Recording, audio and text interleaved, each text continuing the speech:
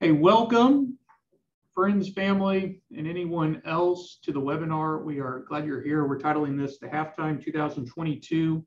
Typically do this at the end of every summer. I am Matt Price with the Price Group. Randy, you try to say he's my older brother. He's actually my father. He is out of town, back tomorrow. Maybe he's back on Thursday for a ministry him and my mom are involved in. So he sends his regards of not being able to make it, but we put this information together.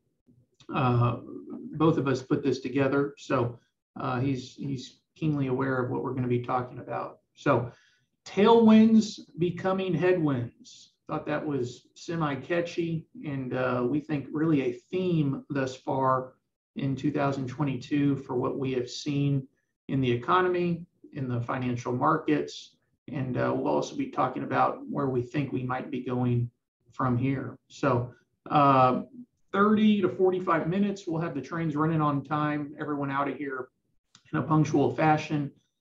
Do this. We've gotten a lot of great questions from clients and friends after the webinar. We're not going to be able to talk about everything in extreme detail. So shoot us an email, give us a call. If there's anything you want to do, talk about in more detail, please let us know. And that's helpful for us on when we're planning these, what to try to tailor the next presentation toward and make sure we spend some more time on that. But our goal is we want to do these quarterly. So this is our third market update of the year, and we'll probably have one more right around the election sometime early, middle of November would be my best guess to talk about what changes any decisions made in Washington might have on the economy, the markets as a whole. So here we go. Who are we? For those of you that are not as familiar with us, we're the Price Group, family owned and operated, 45 plus years of experience between the both of us. We follow a fiduciary standard. We think that is really important. It's hard to believe we've been here at Steward Partners, our firm, for closing in on 5 years. I mean, in some ways it feels like it's been forever. In some ways it feels like it was just yesterday. But us joining Steward Partners, a big part of that was being able to serve as a fiduciary for our clients. Retirement niche, we actually did the math. 82 to 83% of the clients that we serve are retired. The other, call it 15 or 20%, are closing in on retirement. So Randy has a very limited arsenal of jokes, and unfortunately, I think I've inherited that gene from him. But one of the jokes we'll use, if you have a heart issue, you don't want a doctor that does gallbladders on Monday, big toes on Tuesday, and knees on Wednesday. You want a guy that focuses on hearts every day of the week. And in our humble opinion, we think the same holds true with retirement planning. You don't want someone that might do retirement on Monday, might help some kids right out of college on Tuesday. You want someone that really eats, breathes, and sleeps retirement planning. And so that's who we are, a team of 5 people here. Maddie Kearns, getting his CFP, Certified Financial Designation, earlier this year, has become a real integral part of our team. And for clients that have not spoken with him, I'm sure you'll be getting to speak with him soon. We've been humbled. Barron's, Forbes, Financial Times have gotten some recognition from them. Randy and I both went to Wharton to get our CIMA, Certified Investment Management Analyst designation. We have 3 CFPs, or Certified Financial Planners, on our team. Bottom line is this: we think education is really important. We spend copious number of hours every year with continuing education to keep up with this. And so it's easy to get into our business. It's a lot harder to become certified and have designations and keep up with them. And so we think that's important from a client perspective. A little bit about our firm. For those of you, this might be a refresher. Some of you, maybe this is new. One of the key salient differences that we're really proud of, Steward Partners, we're not owned by a bank. So we think that's really important. The firm is employee owned. It's very familial in how we look at things. There's 26 billion plus dollars of client assets. So it's not some boutique firm. Where company assets are held, our custodian, Raymond James, very fiscally conservative. They've been a great partner. We've really enjoyed working with them, but they're one of our vendors. So here's our agenda for the day: the economy, financial markets, and what may be ahead. So without further ado, let's jump in. The economy, let's take a step back here and look at what has happened over the past, call it 2-ish years or so. The fiscal stimulus has played a big part in the stock market moving higher, the economy expanding, really since, call it summer of 2020, right after COVID, or right in the middle of COVID. And Congress, in their infinite wisdom, and I say that tongue in cheek, decided it was necessary to spend almost $6 trillion with a T, dollars, and put money into individuals' pockets with the hope that they would go out and stimulate the economy. So people have said, well, we get this quote unquote free money. Well, we can guarantee this: that money was not free. It's being paid for by some taxpayers now, but our children and our children's children for generations to come. So we're really in uncharted territory on the government spending this amount of money in such a short period of time. Couple that with some monetary policy. The Federal Reserve, Mr. Powell, who you see probably speaking on CNBC every now and then, one could argue, is the most powerful man in the world from a standpoint. He controls the money supply. He controls what these short-term interest rates are doing. And they had very accommodative policy, meaning they brought interest rates down to zero, made borrowing for companies a lot cheaper, and essentially was very pro-business with how much money was out there sloshing around in the economy looking to invest, or people looking to invest. So two big positives from a 2020 to maybe first quarter of this year timeframe. COVID cases obviously have slowed, and then there was, up until earlier this year, a lot of geopolitical stability across the globe. So with that, those are the tailwinds, and we'll talk here in a minute about how some of those tailwinds have really morphed over the past 6 to 9 months into headwinds. Here's a look, a little bit of a busy chart. This is the gross domestic product, or the GDP. This would be a holistic look at the economy here in the United States of the total output. So this is a figure you'll hear talked about. Is the economy growing, or is it shrinking, or is it moving sideways? This typically is the figure they are referring to. Draw your attention to the two real kind of volatile lines here. This was spring of 2020, followed by the end of 2020. And since then, you've seen some slightly above average growth since the end of COVID, which makes sense. The first quarter of this year had actually a negative GDP print. And then the second quarter had a negative GDP print as well. So the technical definition of a recession is 2 straight quarters of the economy contracting, which, according to the textbooks, that is what we're in right now. We'll talk a little bit more about that here in 1 minute, but the economic data tells a different story. The managers index, the ISM Purchasing Managers Index, is above 50. Typically, when that's above 50, the economy is expanding. When it's below 50, it's contracting. Still above 50. Jobs growth is still really strong. It's an employee market, meaning these employers are having a hard time finding people to fill their open positions. The number of vacant positions is still breaking records. The unemployment rate is still low, about 3.5%. And consumers are still spending. You look at the travel and entertainment spending over the last 12 months, it is one of the highest years on record. Part of that is people felt cooped up for a year and a half with COVID. But we think overall, the consumer's in great shape. Companies are in great shape. Now, does that continue forever? the obvious answer would be no, but for the time being, it's a little bit of a head scratcher on why the economy has shrunk for 2 straight quarters when all this other economic data continues to be positive. The partially a joke, but this is actually true.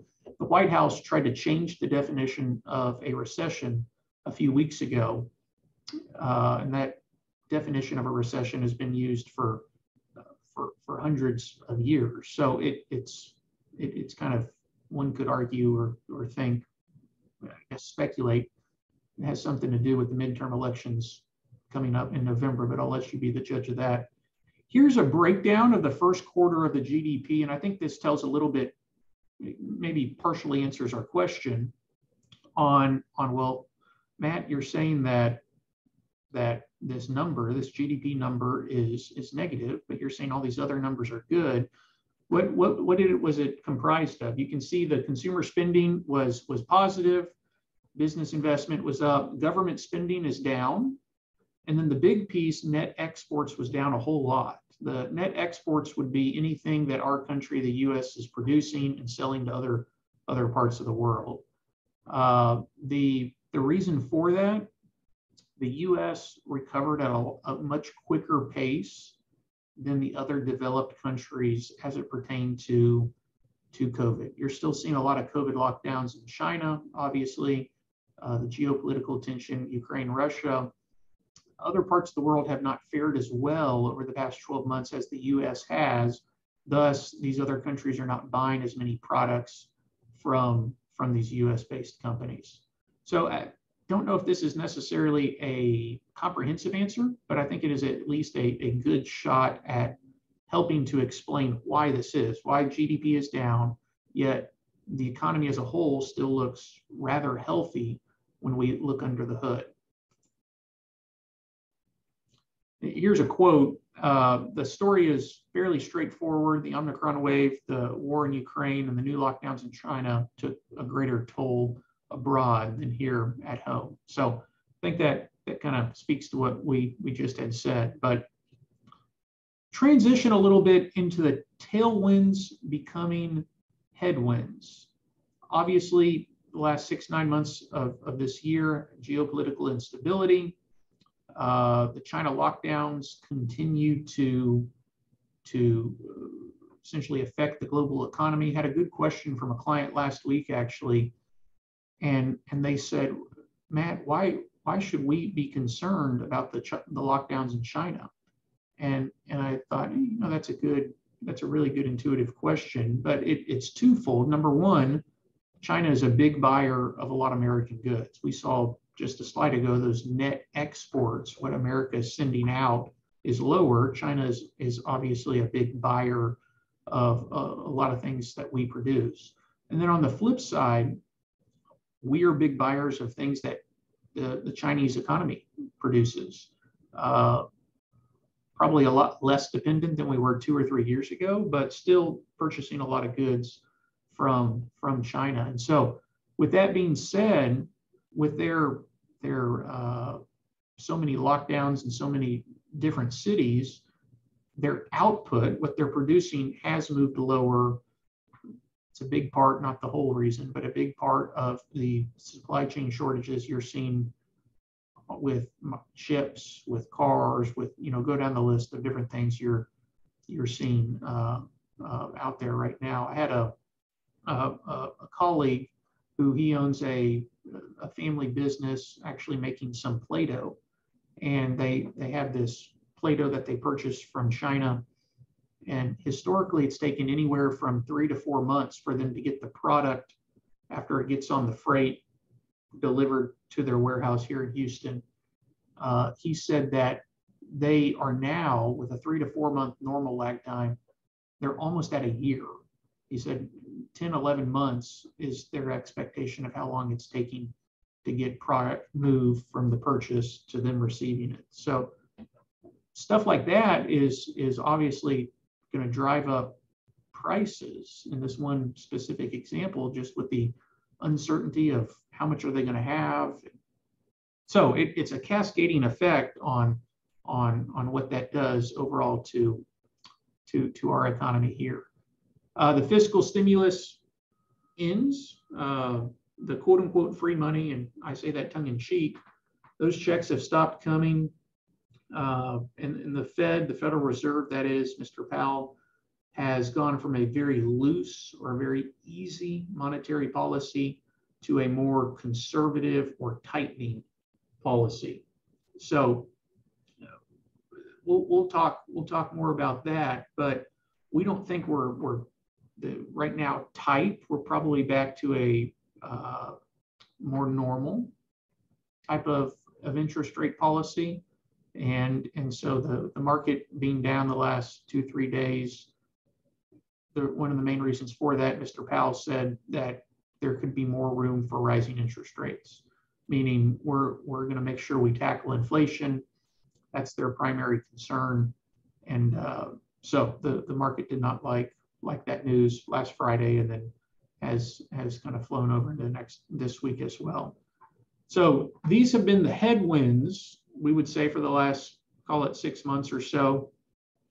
And with that being said, the last piece there, the monetary policy, let's talk briefly about inflation, because that's a big component of this monetary policy and what the Federal Reserve, we think, will end up, how they're going to be making their decisions on how tight do they make this policy moving forward.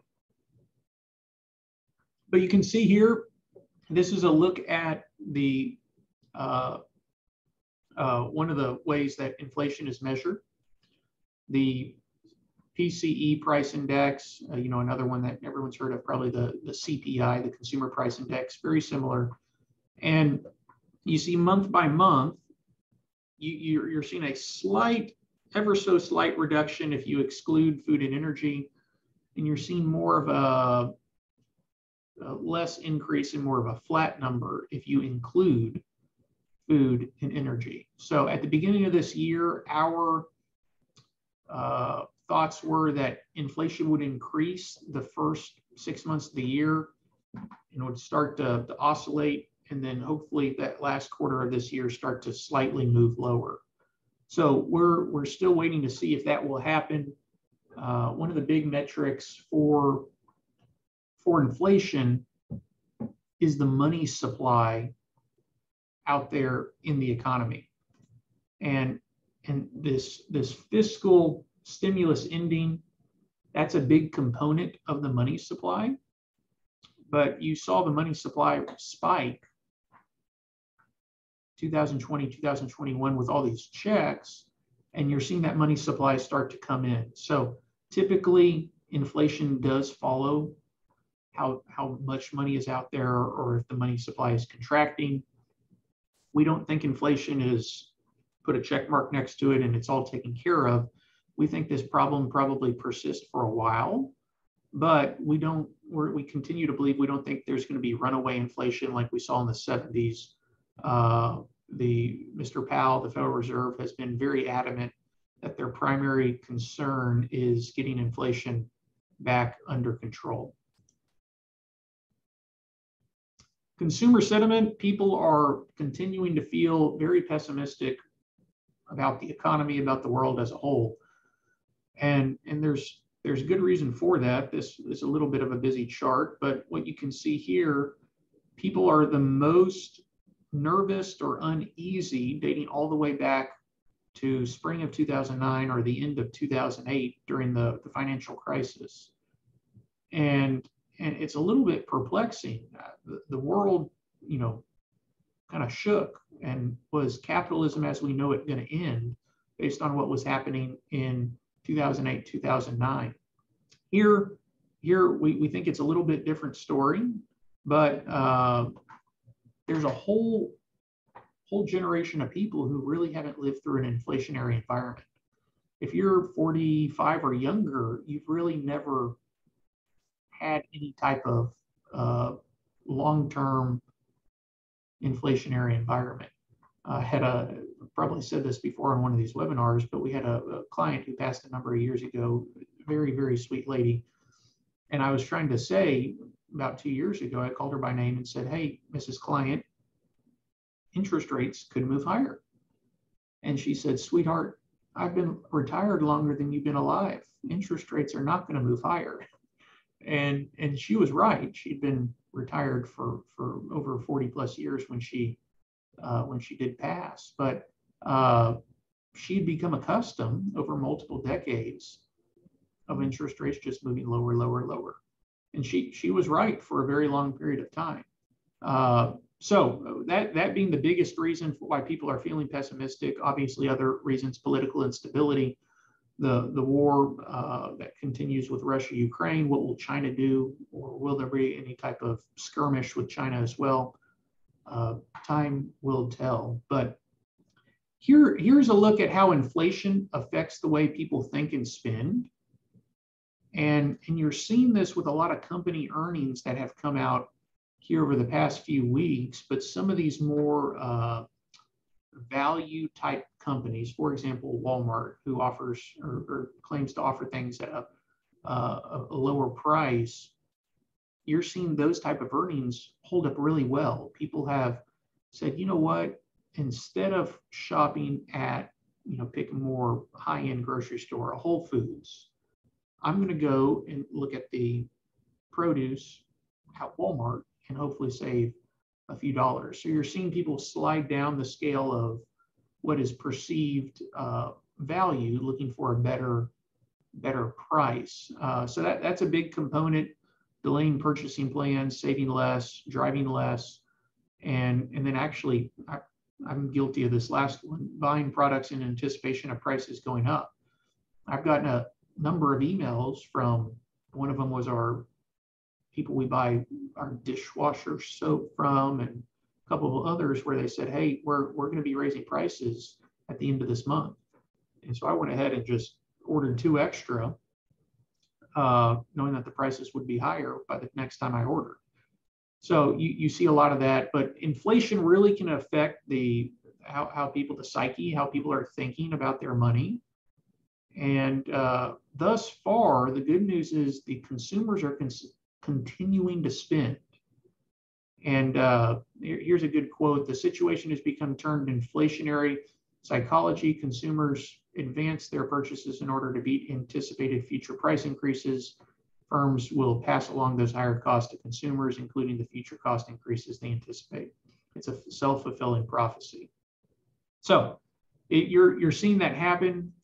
Thus far, consumers have held up their end of the bargain, meaning they have not shied away from purchasing altogether. They've probably changed their purchasing habits a little bit to become a little more economical or thrifty, or whatever word you want to use there. So at some point, we think that changes, but we'll talk a little bit more about that and our earnings expectations for companies here over the next couple of quarters as well. Here's a look: the Federal Reserve, is tightening their monetary policy. The big bar on the right, 1980 to 1981, that's Mr. Volcker, what he did, former Fed chair, probably one of the most famous names known when talking about the Federal Reserve. Increase short-term interest rates to 20% to just crush inflation. And the other bar charts are kind of a walk through the end of last year through what's estimated the end of this year. And you see that it's nowhere near where we were in the 80s. I say this a lot, but humans, including Randy and myself, we're all linear thinkers. And so we have this recency bias thinking, here in Houston, it's rained every day for the past week. And I can catch myself thinking, oh my goodness, is it ever going to stop raining? But just a month ago, we were talking about, oh, it hasn't rained in Houston in how many weeks? It's never going to rain again. And so the same thing holds true with financial markets, with interest rates. Sometimes it's helpful to look at the perspective of what, quote unquote, real high interest rates are. And right now, we're still, on a relative basis, we still have very low interest rates compared to history. So what is our economic outlook? There's kind of 3 outcomes. And if you know which one is going to happen, please let us know. We'd love to hire you. But you'll hear on TV or you'll read about the quote unquote soft landing. The economy might slow down a little bit, inflation's going to fall, but there's going to be no recession.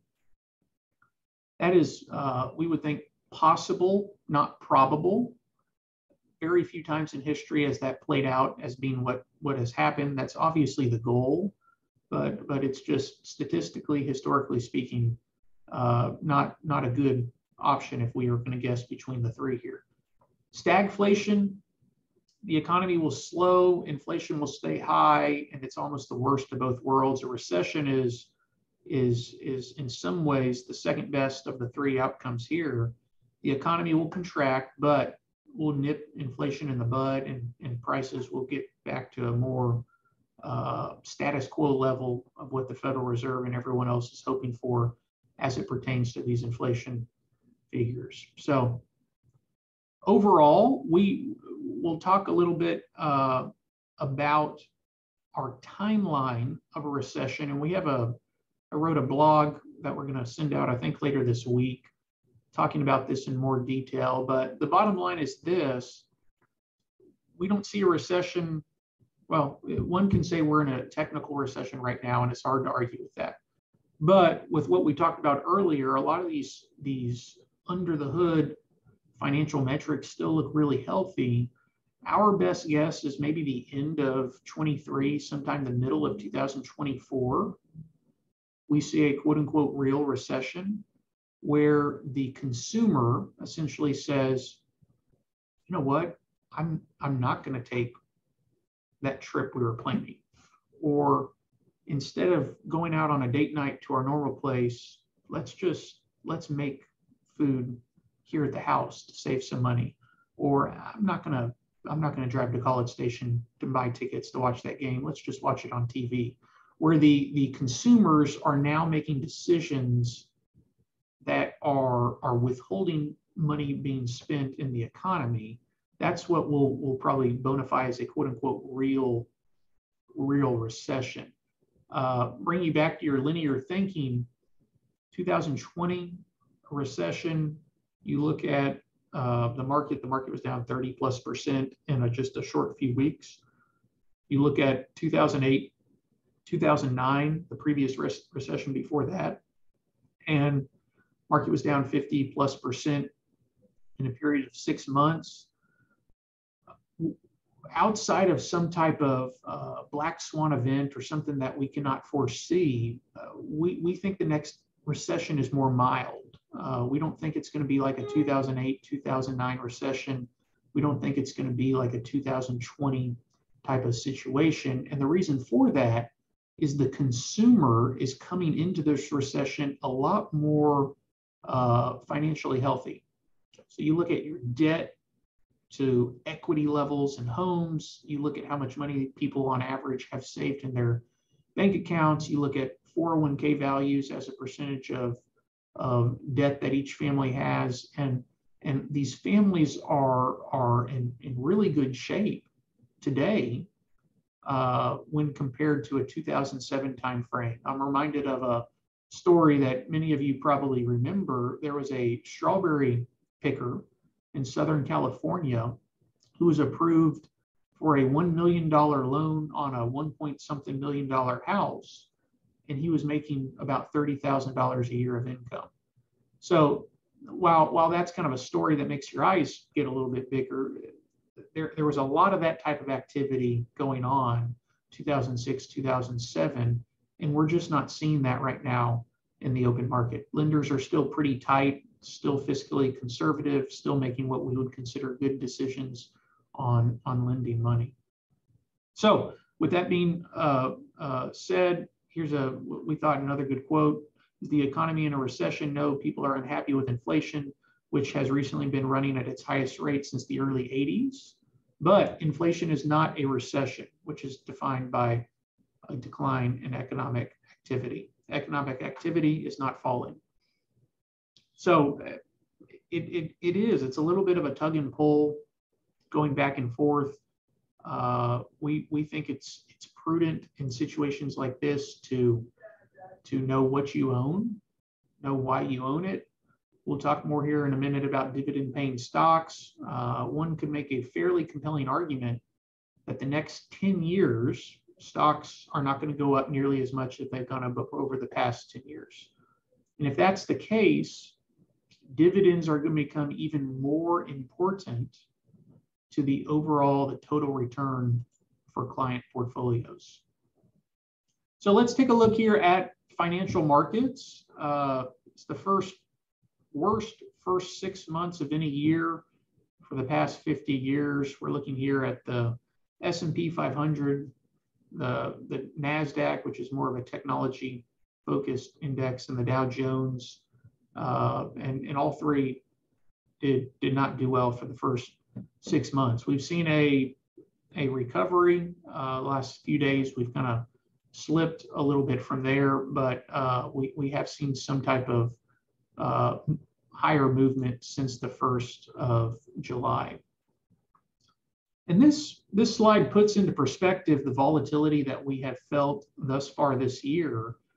What I want to do is draw your attention to the bar on the right, 2022. There's been 63 moves where the market has been up or down more than 1%. And this is just through the first, this data is through May 22nd. So this number is a lot higher now, but just through May 22nd, it looks like third place, the most over the past couple of decades of the amount of volatility we've seen. So this has been an unusual year for volatility. But with that being said, last year was an unusual year with lower volatility. Last year set records for some of the least volatility we've seen in quite some time. This was a big concern when we were putting this together a few weeks ago. Everyone was talking about and concerned, what are earnings going to be for this quarter? And a lot of the earnings have come out already for the most recent quarter, but there was speculation, the PE, the price to earnings ratio, they said the E, or the earnings component, is going to fall off a cliff, and we're going to see that. And on the contrary, companies have been resilient. The earnings, over 70% of the companies this past quarter not only meet but beat expectations of their earnings. So you're seeing these companies find ways to still be profitable, find ways to meet expectations.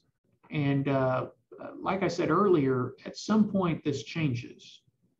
And once again, our best guess, middle of next year, or excuse me, end of next year, middle of 2024, when consumers start to kind of pull back in what they're spending, we're just not seeing that.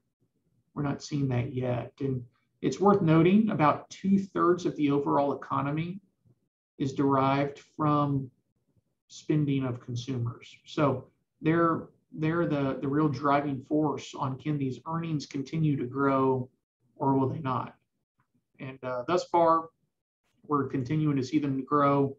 And actually here, the estimate for the end of this year, we think some earnings growth still continues. Some people love this price to earning, these PE ratios.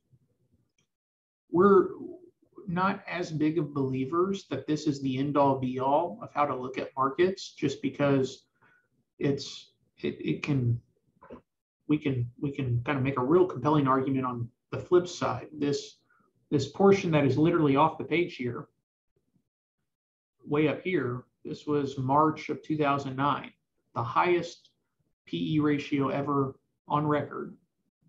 And obviously March of 2009, when the market was bottoming, was arguably the best time to buy stocks in your lifetime. With the exception of a few quarters, stocks have gone almost straight up since spring of 2009. So buying stocks when the PE ratio was at its highest, it's kind of a little bit of a head scratcher. But take out some of those, I'd say, events that are quote unquote not normal. And the PE ratios can help us determine, is the overall market expensive, priced well, whatnot. So the ratios have gotten a lot more back to normal, I would say, when compared to a year ago. Still slightly above average, but here's the piece that I think this really doesn't tell the full story.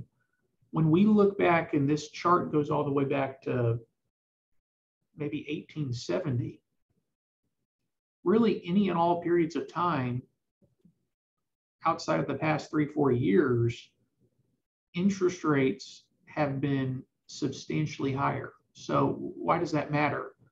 People don't necessarily purchase stocks on an absolute basis. I want to buy this stock because I think it's going to go up. It's more of a relative decision, meaning, well, I can buy this stock and it's going to pay me a dividend and hopefully this stock goes up over time. But I do have this bond or this CD here over at the bank and they're guaranteeing a certain rate of return. It's a give and take. And so when interest rates are low, you really don't have another option but to look to stocks. And so a lot of these decades, you saw much higher interest rates where you had more investment options, where now, even with where rates are today, still being low, they are, it would make sense that stocks are a little more expensive with interest rates low. So that's a lot. We've written about that a number of times. If you have questions on that, that's a great conversation to be had on how interest rates affect stock prices. Here's a look at a chart that bear markets do not last forever. That is, hopefully those are comforting words in a year like we've experienced thus far. But typically you have a 10% pullback in the market about once a year.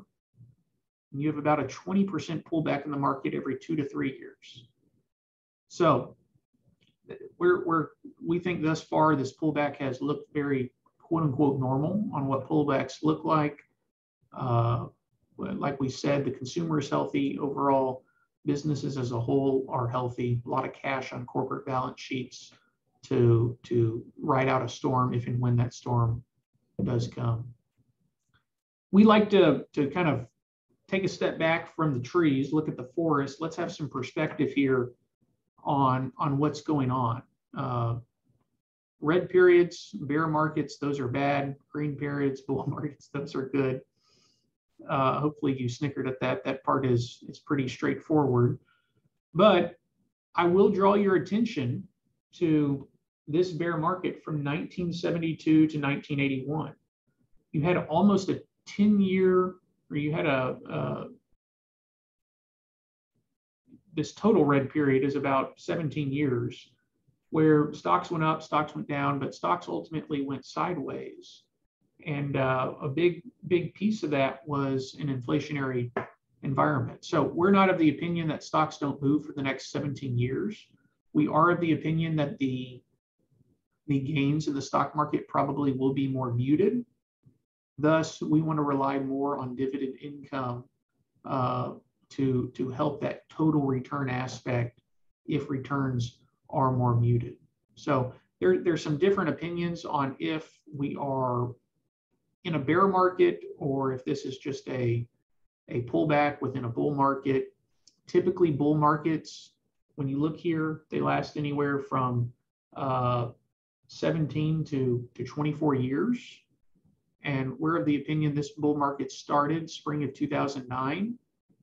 So if that's the case, we still have a number of years left before the expansion ends. But with that being said, obviously no two economic periods are exactly the same.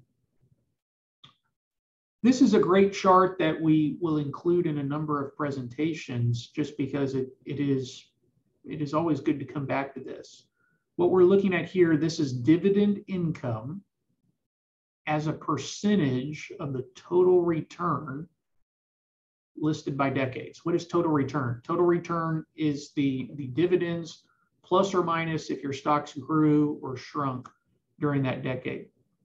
And so the royal blue percentage there is it by decades. But if you look over there on the right-hand side, 41% of the total return of the stock market dating back to World War II has come from dividends, which is not a rounding error, which is a material number. And we would argue that the next 10 years, it's going to be even more important to have dividend income in retirement portfolios for those that are landing the plane and quickly approaching retirement. So where Randy likes to say he's just he's just an old country boy from East Tennessee. So with that being said, we like to simplify things. And when you take all the noise out of it, what makes stock prices move higher? And it's higher earnings. Companies make more money. And that is done by having a healthy consumer who is willing to spend money.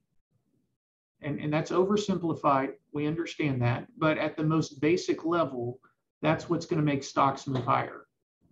And right now, companies continue to increase earnings.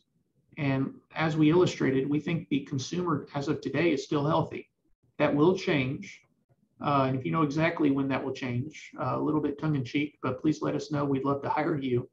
But we say, hey, with that being said, let's block out all the other noise.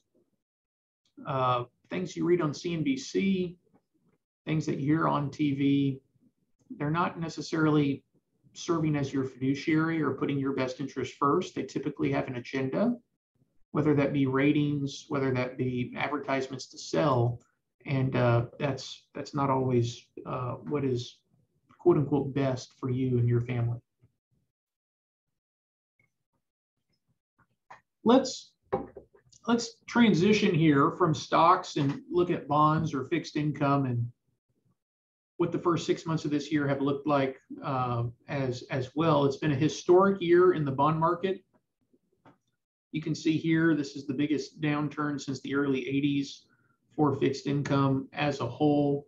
And that's large part with the Federal Reserve increasing the short-term interest rates. So we about 2 years ago, we positioned our taxable bond portfolio, not for all clients, but one of the main strategies we utilize to be a little more interest rate agnostic, meaning we want to take less interest rate risk. We continue to feel comfortable with that strategy with where we are, but every family obviously is different. I thought this was a really helpful chart. Randy and I looking at this stuff every day, every week, it caught both of us by surprise. And what caught us by surprise is, let's look at this black line, which are interest rates. And you see here in the 70s up until the early 80s, interest rates moving higher. But what is interesting is you had a lot of green or positive rates of return during those periods with bonds. So we get the question a lot, interest rates are going up. Shouldn't we just wait until they get higher and then we'll reinvest in the bonds?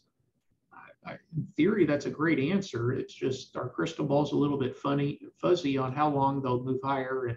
And this does illustrate that there have been positive rates of return for bonds, even in rising interest rate environments. Now, this does not factor in inflation. I had a client say, I remember the good old days. I was getting 10% on a CD from such and such bank back in the day. And we say, well, you were getting 10% on a CD. Inflation probably was 8 or 9%. And then you were paying tax on all that interest. When you adjusted for inflation, you probably were backing up. So this does, with the caveat, this does leave out the inflation aspect, but that's harder to really wrap our minds around. This is we think a key consideration for how you invest money over the next 2, 3, 4, 5, 10 years. And the stock market, as we all know, can be volatile. We say it's the price you pay to build equity in the public markets. Prices will go up, prices will go down. That's part of it. The bond market is typically less volatile and not as emotional. And so usually the bond market will help us determine in a more level-headed fashion what we think is going to happen moving forward. What the bond market is signaling, or has been signaling really all of this year, is, hey, we think inflation is high. This is the bond market speaking, not Matt and Randy.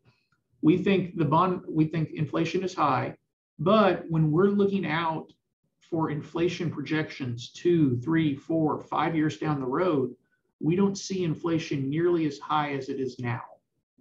And there's all these future markets where they're making projections of what the inflation is going to be in these 2, 3, 4, 5 years from now, and the numbers are a lot lower than the 6, 7% we're seeing currently. And so with that being said, the bond market is not, it's very, we call it a flat yield curve. And I know that might make some people yawn and want to fall asleep, but hang with me. Short-term interest rates are really close to the same to medium-term interest rates, really close to the same as long-term interest rates. And typically, you get more interest on a 10-year bond than a 1-year bond. Typically, you get more interest on a 30-year bond than a 10-year bond. Right now, it's just super flat. And so what the bond market is saying is, hey, we think inflation is going to come down. We think these short-term interest rates will go a little bit lower in the next few years. And maybe the medium and long-term rates creep up a little bit, but they're not believing that inflation that we see it today is going to be persistent over the next, call it 2, 3, 4 years. So, fingers crossed, we would love for the bond market to be right in that. That means inflation gets taken down, put under control, but we shall see. And here's a quote: the U.S. yield curve in particular, thanks to the central position of the dollar, the U.S. dollar that is, acts as a barometer for investors' collective wisdom about the future path of the world's largest economy, and has a strong record of signaling downturns before they arrive. So thus far, we haven't, it looks positive of what the bond market, I think, is signaling at this point. Okay, what might be ahead? War in Ukraine, obviously already here. We think this probably continues for a while. Food shortages, energy shortages, higher food prices and energy prices. My example that it really hit home for me, I typically do the grocery shopping in our house, and we buy these little individual oatmeals for our 3 kids. And at Christmas of last year, or early this year, it was about $1 for one of these individual oatmeal deals. And just a month or two ago, it was about $1.25. You say, it's a quarter. What's the big deal? Not a whole lot of money. Well, it's not on a per item basis, but as a percentage, it's just 25% increase in the cost of oatmeal. So you're seeing that. We think the food component of it continues for a while. We think energy prices continue to stay high for a while as well. COVID lockdown in China, we've already spoke about this, but we do think this will continue to have ramifications for us here stateside. Just the chip shortages, we think will continue. And then we think some of those exports of what we're sending to other countries are going to continue to keep that GDP number probably at a muted level as China is not purchasing as much as they have historically from the US.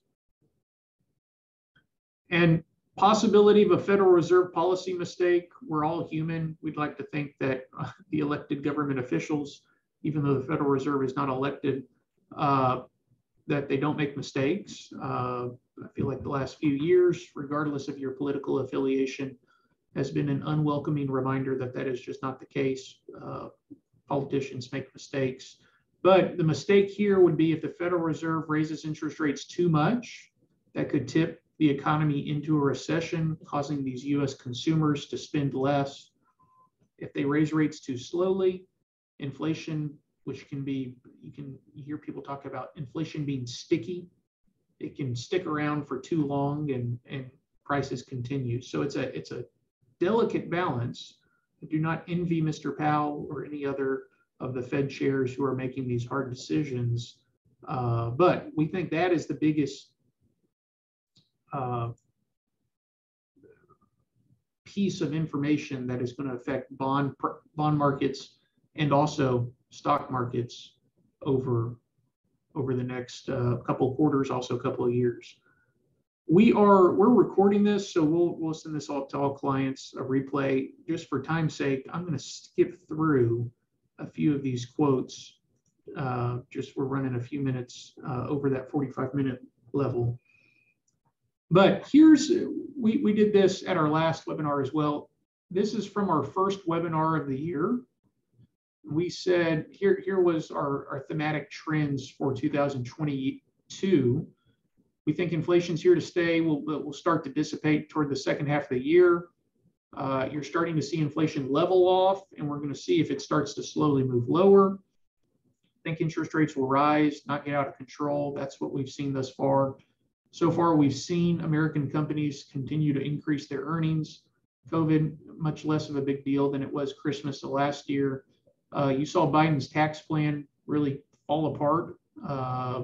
We continue to think that there'll be a red wave in November, causing more gridlock in Washington, D.C. The markets actually historically like gridlock, meaning that not too much can get done in either direction, more certainty of what the next few years will look like. Health of the economy, 10 of our 12 recession indicators still look positive. That's slightly come down. There's a few more moderate pieces in there. And then the geopolitical tensions, that's just too unpredictable. So most clients on the phone have done a Live Well plan. That's an integral part of what we do and how we make investment decisions. But we thought it helpful just to review that process for clients and anyone that has possibly not completed this. But our goal, and Randy's kind of like an old Southern Baptist preacher. He talks about comfort, confidence, and clarity. And really that's our end goal. That's what we're looking for with this planning process. We're trying to take a lot of the minutia, a lot of the noise out of it, and see what rate of return does your family need to be successful. And then let's build in what we think we're going to be spending year over year in retirement, cars, gifts to grandkids, the big trip y'all have been thinking about, whatever it is, and give clients this level of confidence. Hey, everything's going to be okay, even when there are pullbacks. So I love this quote by Benjamin Graham, one of Warren Buffett's mentors. The best way to measure your investing success is not whether you're beating the market, but whether you put in place a financial plan and a behavioral discipline that are likely to get you where you want to go. We think those are wise words, and that's really what our whole planning process is founded upon. A component of that Live Well plan, your family index number. What rate of return do you need to be, quote, successful? Some years we might outperform this, other years we will fall short of this, but we want this to be the long-term average over a market cycle on what your investment portfolio would earn from dividends, from any price appreciation. And then we send out some performance reports, at least quarterly, to help you track that progress within your Live Well plan. And this, we'll close with this. It's a good reminder for a lot of clients, why do we need an investment process? The green line is the S&P 500, and the lighter shaded green are the inflows of mutual funds or the outflows of mutual funds. And what you can see here is the average retail consumer spent the most they've ever spent on buying equity mutual funds right at the end of 1999, which was arguably the worst time to buy stocks. And they sold at the bottom of 2008, spring or summer of 2008, which was arguably the best time to buy stocks in our lifetime. So with that being said, investing is emotional. And we realize that our goal is to have a bona fide, fact-driven process that takes the emotion out of investing, that puts the law of large numbers in your favor. And our goal, like we've talked about, is to isolate companies that pay dividends but have a propensity to increase those dividends year over year. So we think, especially in retirement, having an investment process is very, very, did I say very important. So a few minutes behind, got long-winded on a few slides. Let's see if there's a chat box. You can type a few questions. I see we have a few here already. And then, like I said, email us, call us with any additional questions that you don't want to ask in a public forum. What about the real estate crisis in China, and how will that impact America? That is a good question. China as a whole, we think, is really overbuilt. And you're starting to see this partnership between the Chinese government and a lot of these real estate developers fall apart. So not nearly as strong as it's been in the past few years. You're seeing a lot of Chinese money flow, maybe more so on the West Coast than here in Houston. But the Chinese government limits their citizens how much they can invest outside of the Chinese government. But one of the caveats or the exclusions is in real estate.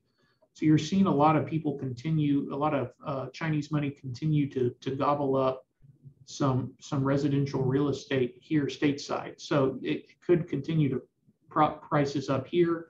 But that is a very, very good question. Another question, should I be reviewing my Live Well plan in increasing or decreasing the percentage in equities? Are there quality stocks that are cheap now? So another good question. I'd say every family is a little bit different. I'm not sure there's necessarily a quote unquote right or wrong answer here on increase or decrease, but we are seeing maybe less than change the percentage in equities. We're changing the type of equities. And we want the companies to be a little more defensive, i.e. dividend related value stocks opposed to growth stocks. And we're looking for companies that not only pay dividends, but can increase those dividends year over year. And so, yes, there are some companies that are cheap as it pertains to, and there's a handful of different ways you can define cheap. That's a component of it. But the biggest piece is we want to make sure they can continue to increase those dividends. What's interesting are a lot of the oil and gas stocks are still quote unquote cheap, even after a great run they've had this year. But how long do commodity prices stay where they are? And that's kind of the harder question to answer. Question 3, how is the velocity of money impacting all of this? Is money supply decreasing, but if the money supply decreases, but purchasing continues to use up, will use of credit go back up? The velocity of money is definitely decreasing. You see that it used to be monthly, now it's a quarterly figure on when the Federal Reserve gives the velocity of money numbers. And you've seen that actually slightly move lower here over the past 3, 4, 5 months. And will the use of credit come back? I don't know. That is a good question. I think it depends on the confidence of the consumer. Would be an easy way to answer that question. If consumers are confident, the answer would probably be yes. If consumers continue to be sheepish, they're probably not going to go out and borrow money to continue to keep spending at the same level. Here's a question we get a lot. Will the dollar remain the world's reserve currency? We think the answer is yes. We say, who else would you look to replace it with? And there's not a good answer out there. Probably the best answer, if you wanted to say it's going to be replaced, would be a basket of different currencies. But right now, we don't think that's likely. We think the US dollar continues to be the cleanest shirt in the dirty laundry. The largest Social Security increase since 1981 is being communicated. How does this and any other labor increases that are being demanded allow inflation to wane?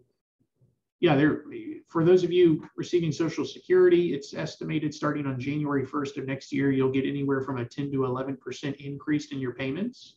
Now, you won't see that full amount because Medicare premiums that are typically paid from your Social Security check will also move higher.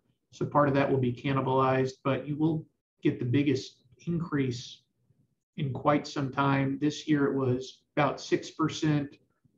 So 10% is the biggest increase since the early 80s. Other labor increases that are being demanded allowed to inflation to wane. I'm not sure that there's necessarily a correlation with the Social Security payments and inflation. We think the bigger piece with inflation is, okay, we've seen the money supply start to creep lower, and are companies as a whole going to slow down the amount that they're borrowing, the people that they're hiring? So I think we continue to be in uncharted territory, which we would argue is even more important of a reason to have an investment process, know what you own and know why you own it. So I think that's all of them. Like I said, my name's Matt Price. Randy sends his regards. Any additional questions that you might have, please reach out to us here at the Price Group. Retirement is really all we do. This is Tiffany, Melissa, Maddie Kearns as well. And we really appreciate your time. Talk to you soon.